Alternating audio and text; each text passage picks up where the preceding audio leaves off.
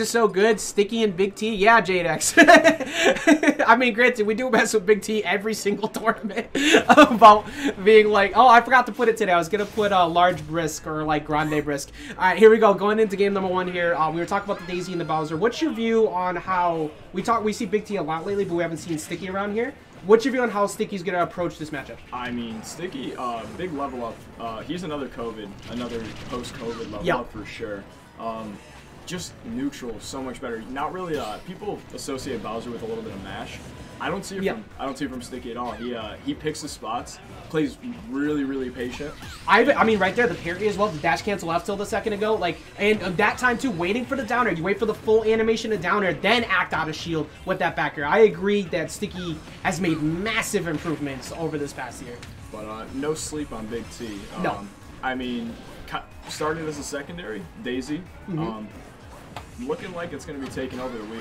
Looking like it's going to be taking a whole trip out of the stage real quick. Catching that back air. I mean, oh, speaking of which, getting the clap in the face too. Nice really good. You got to make sure you're using your ledge invincibility properly when you're like, your angel platform invincibility.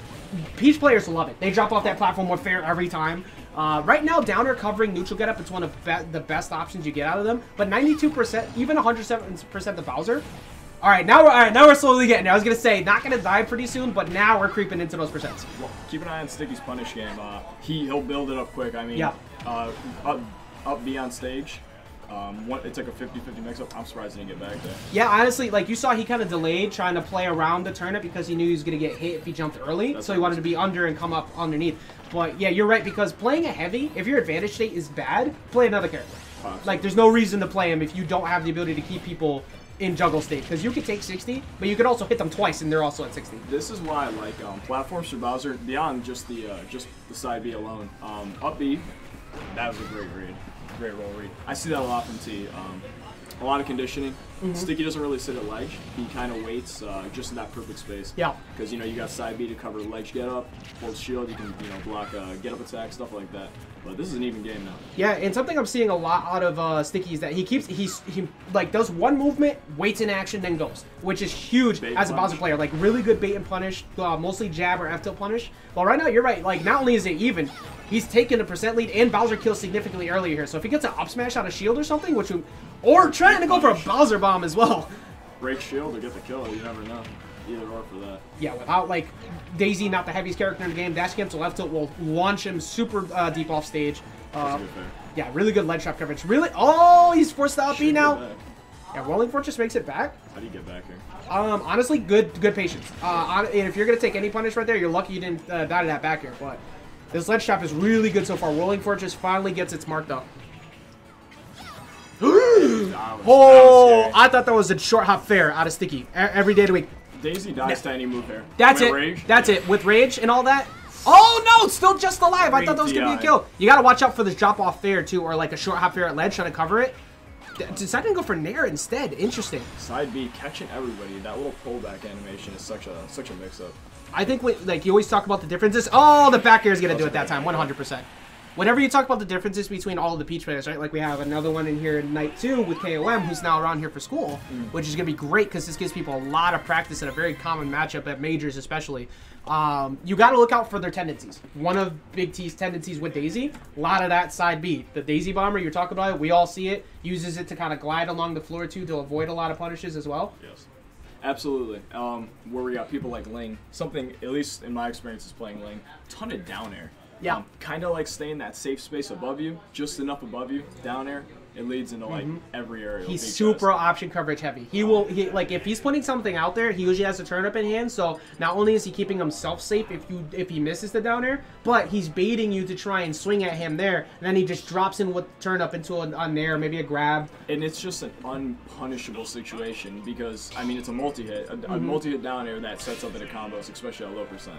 Yeah. I feel like it's I can't say it's set knockback until like higher percents, but it definitely feels like it. Yeah, it definitely does feel like that, the way that it combos into everything, even at 100+. We're seeing a switch over here to a smaller stage in the same platform layout. I like it for Bowser because you get to cover the same platform coverage while not having to run so far in on Daisy. You're always taking this damage even on a big stage, so it's worth it because you don't have to cover nearly as much. it's all the advantages of PS2 with the smaller blast zone. Yep. Which is obviously going to help Sticky. Yeah, every single time. Right now, I like what Big T's doing again. Just staying at roll distance, always as a turnip in hand. Very similar coverage. Oh my god, that was almost so good. And then the Daisy Bomber comes in. That is a first stock. That was so good by Big T. A little rough DI on there. I don't think he expected that Daisy Bomber at all. This is a good comp. Oof. Oh my god, straight to 79. Look, I was talking before, look, as a heavy, you gotta hold hands sometimes. And right now, you're holding all these hands. Lord. Big T is saying, it's my birthday and I'm ready to party. It might be belated, but I mean, it's looking like this is happening right now. I mean, like, you better start. Yeah, exactly. Throw hands back. You need to start boxing. Wake up, Sticky Red. Right now, you're in a situation where things are like getting caught. Oh, that was almost such a good read on Sticky's part. That forward smash would have covered that stock easy.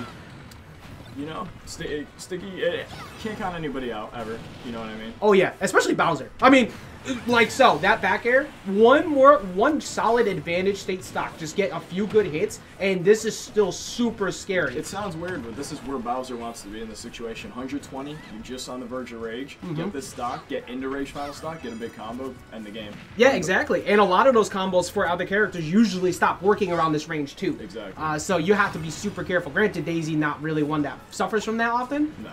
But off air won't do it. Super heavy boy. Yeah, I was gonna say they'll kill a lot of characters, but definitely not Bowser. Yeah. You gotta be. We were talking about it before the Daisy Bombers constantly over and over. These side Bs are so good. Look at the bait. Look at the. I mean, I don't disagree with that. You hold position. Why approach the Bowser right there and give him a potential get up attack for free? Daisy Bombers, good DI, but this is looking rough.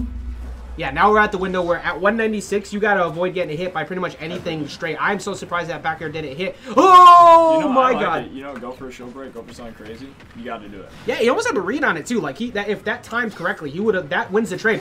Reverse, dash cancel, up tilt. Hold up. What do we do if this happens? What do we do if this happens? We pop off. Because you're insane if you make this comeback. This is basically a pressure game, and that pressure is now done. That was a good set. It was. I agree. Definitely very well played by Sticky in the later stocks, but it just becomes an issue when you have someone like Daisy who